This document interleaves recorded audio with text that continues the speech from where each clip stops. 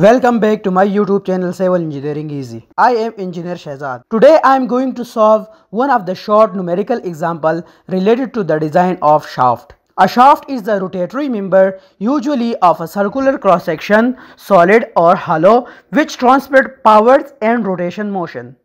Let's try to understand the numerical first. A shaft is subjected to a bending moment M and a torque T. That is a twisting moment or torsional moment. It is required to find out the ratio of the maximum bending stress to maximum shear stress developed in a shaft. Its option is given that A is M by T, B is T by M, C is 2M by T and D is 2T by M. Let's consider a shaft subjected to a bending moment only. When a shaft is subjected to power bending load, the principal stress induced in shaft are tension and compression. The maximum stress induced in the shaft is determined by the theory of simple bending.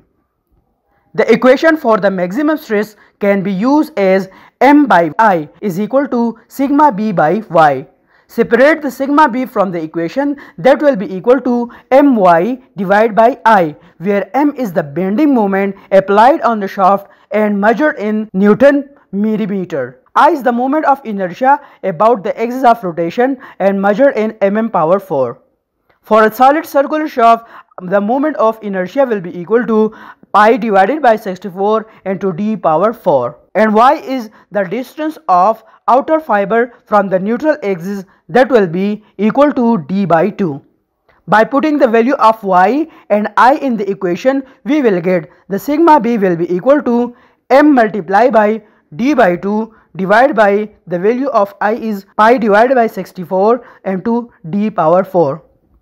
By simplification, we will get the sigma b will be equal to 32m divided by pi into d power 3. The maximum bending stresses when the shaft subjected to bending moment only is 32m divided by pi into d power 3. Now consider when a shaft is subjected to power twisting moment only, we will use the torsional equation, that is T divided by J is equal to tau divided by R, where T is the twisting moment or torque acting upon the shaft, where J is the polar moment of inertia of the shaft about the axis of rotation, that will be equal to pi d power 4 divided by 32, where tau is the torsional shear stress.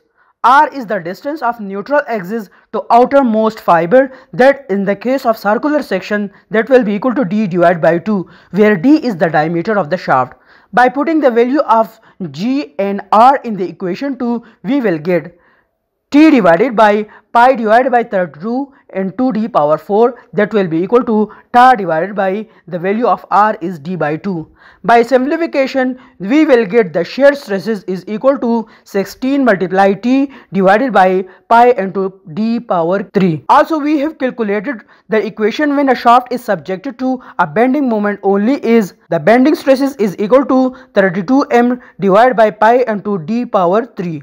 Let's calculate the ratio of the maximum bending stresses to maximum shear stresses, that will be equal to the bending stress is 32m divided by pi into d power 3 divided by the value of shear stress is 16t divided by pi into d power 3. By simplification, we will get the ratio of maximum bending stresses to shear stress is equal to 2m divided by t.